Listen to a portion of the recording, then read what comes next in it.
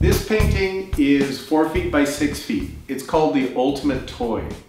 When I painted it, I painted the reflection of Mega Toys, which was an LA-based warehouse, Art Deco, really cool looking building.